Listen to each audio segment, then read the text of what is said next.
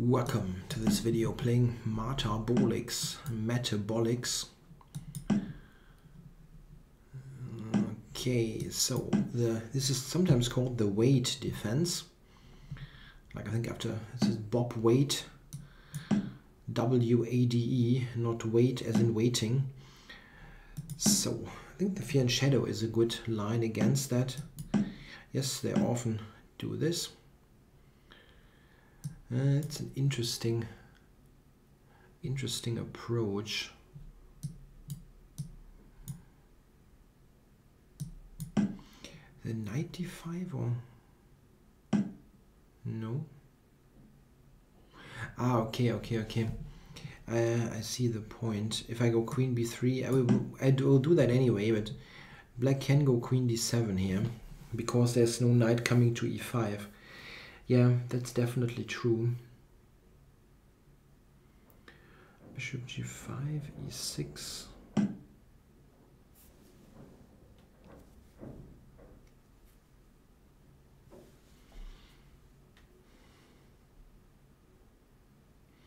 Bishop H3, but there's E6.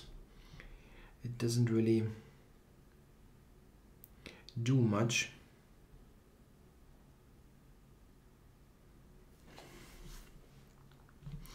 Yeah, maybe this one. I think he has to go E6. And now I can take, which is really debatable. What does this, if that accomplishes much. I'm still going to do it.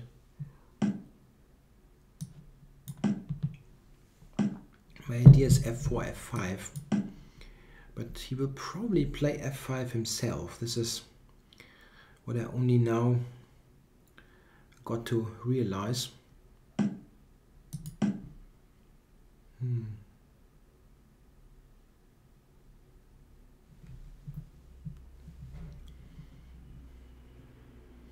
That, I don't know, I would have expected F5 earlier, maybe Bishop G7.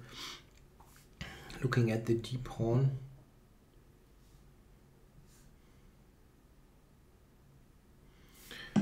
Yeah, okay, he goes F5 anyway.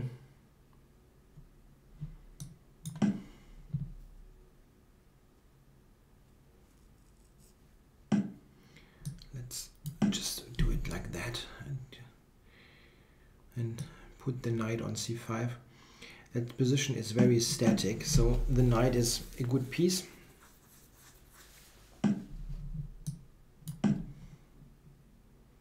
Maybe he can play C5 now, as the knight is unprotected. Knight C5, bishop takes. Okay, I would have gotten the pawn up to C6, so not a big deal.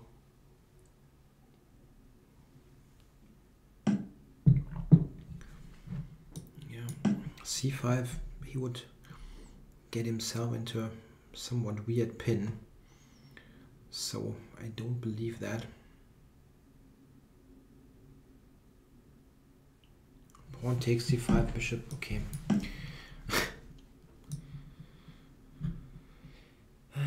Rook C1 for that mentioned weird pin, which I really have a hard time to believe that it should be any good for black.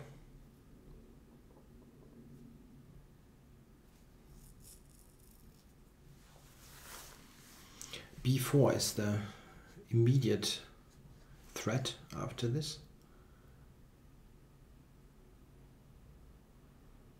Hey, maybe it's got A5.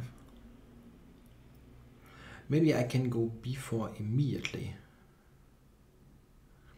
Bishop C5, B4. Yeah, that is actually possible. Rook takes, knight takes C5. So he gives up the exchange.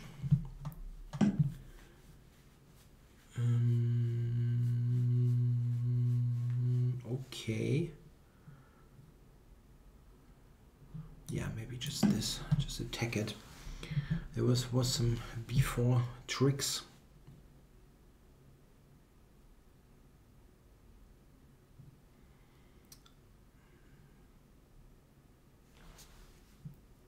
Well, that cannot be bad.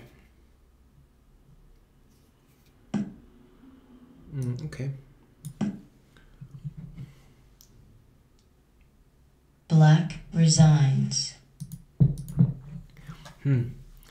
I think he definitely was okay about here, but he had to, I don't know, do it somewhat differently. So f5, rook c1.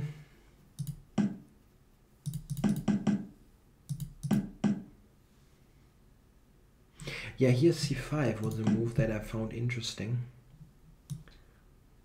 Yeah, immediately attacking here. Takes.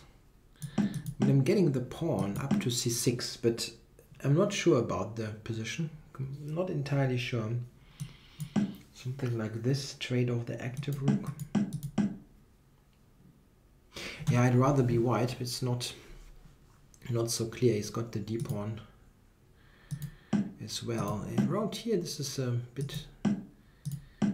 bit uncomfortable. Yeah, that just loses the game. Yeah, this is an important idea. Or rook c1, the simple rook c1. He doesn't really have a move here.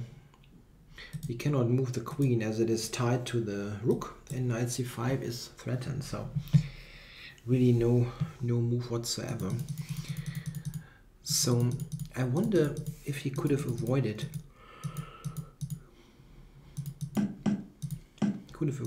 that. I was thinking something like bishop g7 and maybe f5, but that also, I mean, not clear. Okay, I have queen a3 just to be annoying. This he can play. He can take with the queen maybe. Yeah, maybe like here. I think this looks a bit better than the game, but okay, I'm still rather white here. Looks a little bit better. A little bit better.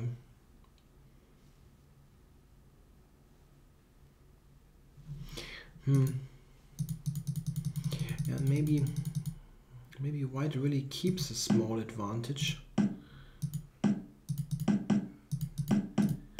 I'm better developed and possibly have the slightly better structure if I take on c6. My pawns are also not looking great, but they're not easily attacked. Maybe it is slightly better for white. It's nothing special, but maybe just a little bit. Okay, well, thanks for watching.